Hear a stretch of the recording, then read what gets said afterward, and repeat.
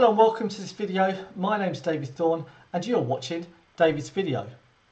Now in this video I'm going to be showing you how to create a customer's API using PHP, specifically using the Laravel framework. Now Laravel, in order to provide data, needs to talk to a database.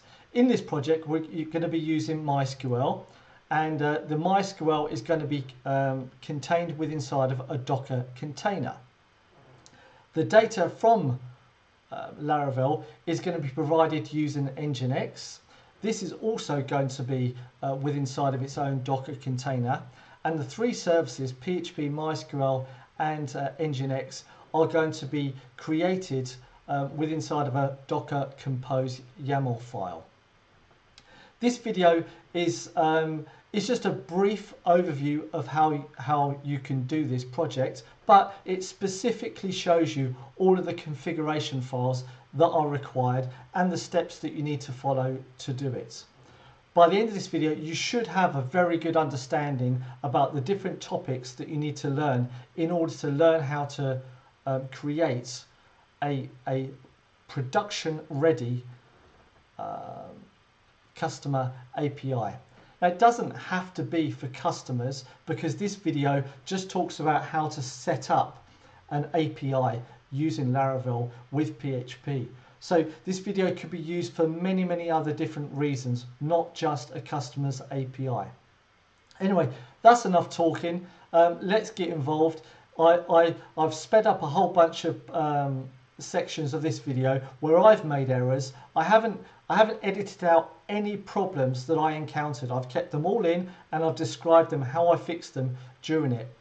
But okay, so let's get started, shall we? I hope you enjoy. If you do have any feedback on the video, please make sure you comment below and write any questions. And don't forget to like, subscribe and tap that bell icon so you get notified of any future videos that I may upload in the future. Alright, thanks very much for watching and enjoy the rest of the video.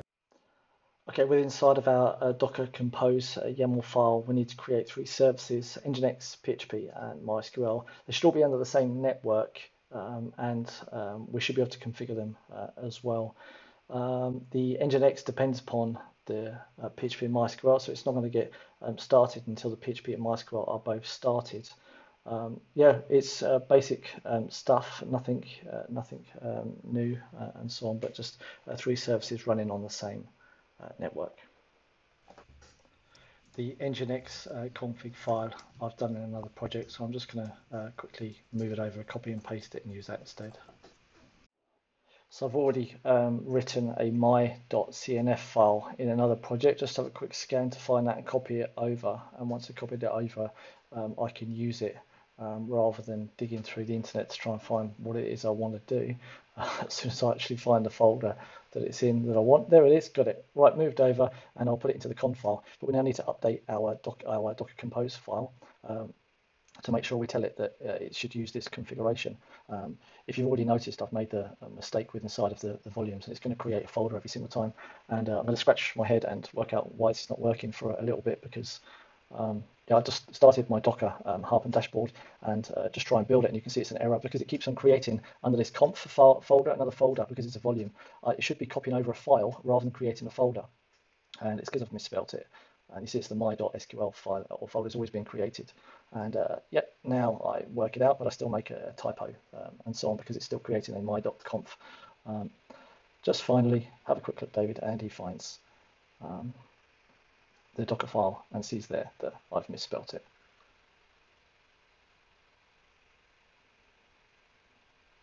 There it is. Right, and it all builds correctly. Super. All the containers build, but the MySQL container is not building correctly because it's missing information it needs within inside of the environment. So let's just create the MySQL root password and set it as password. Also the MySQL user of David, it's going to create that user with the password defined under MySQL password. It's also going to create a customer's database. So let's just run and restart the MySQL container once again. You can see that it's all successful and everything's been created. So now just to go and inspect and go inside of the MySQL container to check that everything is actually working correctly, and to see that my user has been registered and that the database is there. Yes, it is. The customer database is there. So we can exit out and also check that we can access it externally. So add the bind address with 000 IP address, so I can access it directly on my Mac using the host. And also the port. Don't forget to put the port with a dash uppercase P. And then you can access it once again without having to go through the container all the time. The next task is to check that our Nginx server can react first of all to HTML. So let's just create an index.html and put some random text hi there in it and refresh. This is not working. It's because I forgot to change the root folder of the Nginx. So go in the conf file and change the root to just /web, and this will fix the problem. Nginx will need to be restarted to make these changes. So back to Docker, and we just need to restart the Nginx container, and that will be fine. And go back over to Chrome, and so on. We can refresh and we see our hi there useless website. Next thing to check is that PHP's running and working fine, so we can simply create an info.php, or you can mistype it and put PGP as well, but just quickly correct that. And just to output PHP info, so we can see that it is actually working and all the configurations properly. And once again, obviously misspelling stuff yeah. Okay, we have PHP working fine, so we're super happy. And now just time to check that all's fine. Our Docker file is all good. Everything's all good here, and we can move on with the next step. Okay, finally, just add our MySQL folder to be ignored because we don't want to send it. Remove any passwords from the Docker Compose file. Commit everything so we can move on to the next stage. Okay, and the final thing to do is to set up or create our Laravel project using the Composer create project, Laravel /Laravel, and create it in our web folder. This is going to take a little bit of time, but due to the magic of iMovie, we can speed it up to less than 10 seconds. Okay, everything's installed and we're all happy, and job's done. Let's go. Okay, now that Laravel is installed, we just need to update our Docker Compose file with all of the passwords, and also reconfigure our nginx.config for the root to then look in the web public folder. Restart Nginx and come to Firefox, refresh, and everything's there. Okay, just before we continue, okay, this video is sponsored by me, yeah, to show you appreciation, write a comment, say thank you, say something mean or say something whatever, like, subscribe, thumbs up, thumbs down. But now this is the time to give your feedback and give me a thumbs up, give me a thumb down, subscribe, write a comment. Don't know. Okay. And everything's there. It's all working. To migrate the databases, or to create all of the databases and tables and so on, we just need to run Php Artisan Migrate in the command line. So let's just go into that. We see that it's not working right now because we haven't updated our env file with the host, the ports, the database name, the password, and the user. If we run Tinker, we now see that we get a list of an empty database, but we know that it's all working and our migrations are completed, so everything's working. Now that we know we have a MySQL server running with our database and the tables, plus a Nginx server that's providing our Laravel project, we could just do a little bit of cleanup now with Git, ready to commit everything so it's nice and tidy for the future.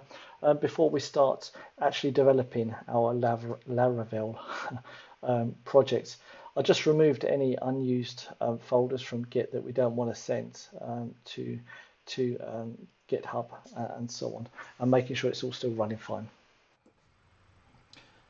Well, there we go.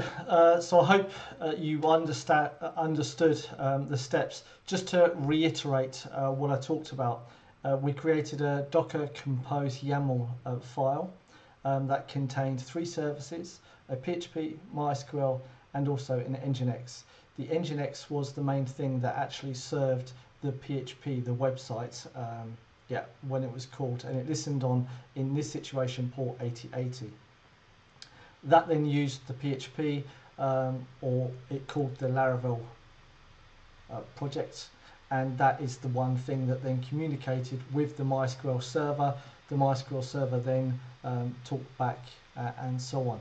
Now, as you can see, we didn't actually do anything apart from set up the project, but once you've mastered doing this, it's ready for any project. Essentially, this is your base project.